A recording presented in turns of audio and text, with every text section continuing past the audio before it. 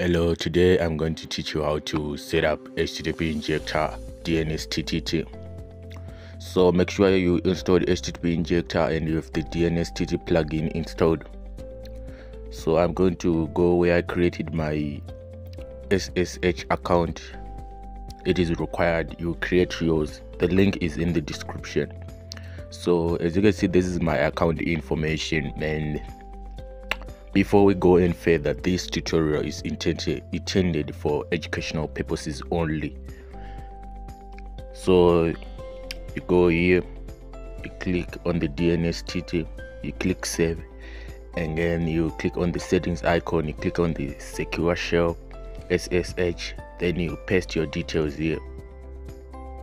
So I'm going to go back to Chrome and paste my details. I'm going to copy my username. Please do as I am doing, so this will make sure, I will guarantee you that the server will connect. Make sure that it is a valid server before creating an account. Now I'm going to copy my password, and I've just pasted my password, and my phone has no power, and I'm going to go back and set up the DNSTT. I'll click on the DNS, and then I'll click on the DNS resolver. Select Google depending on what is working on your network. So I'm going to click on to go and copy the public key and the host name. So I'm just going to copy the host name. This is the name server too, so I will copy it, and then I'll go back and paste it here. This is my account details, so this will expire. I recommend you to create your own, and I'm going to copy the public key and copy, and then I'm going to paste it where it say DNSTT public key. I'm going to paste it there. Now that I've set up the DNSTT, it's time to go back. It's time to turn on, let me see what I'm going to do here. Let me turn on mobile data and start.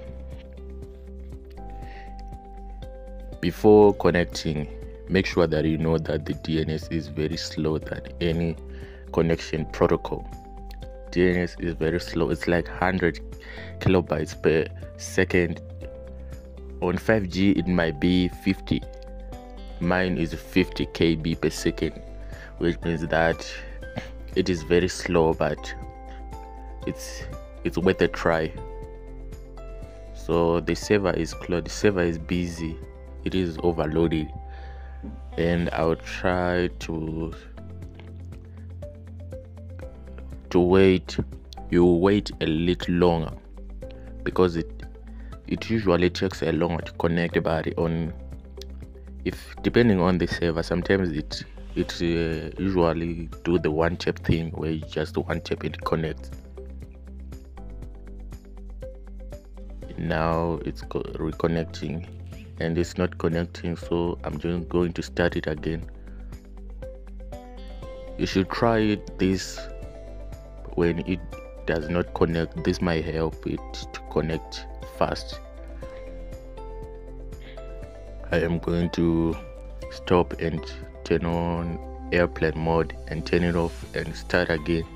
This is the method I use. Start.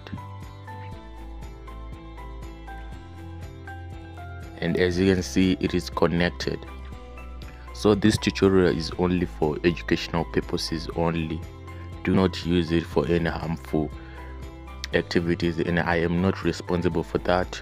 I've just shown you how to set up HTTP Injector only for educational. If you want to learn how to do it, this is how you do it. And it is connected, and as you can see, here's a pop-up showing that it's connected. Thanks for watching. Subscribe, like,